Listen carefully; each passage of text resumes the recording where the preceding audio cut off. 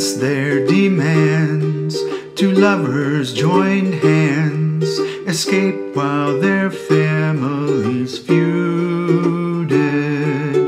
Ethan and Maude, despite kin and God, fled from the place they were rooted. Their lives would begin with them living in sin, and some say it caused them to fall. But bad things will find both the cruel and the kind, and death came to them as to all. Death came to them as to all.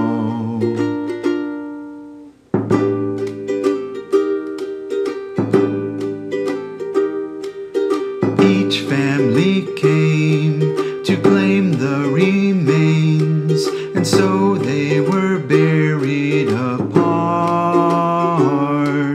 Although long ago, today we all know the song we all hear after dark.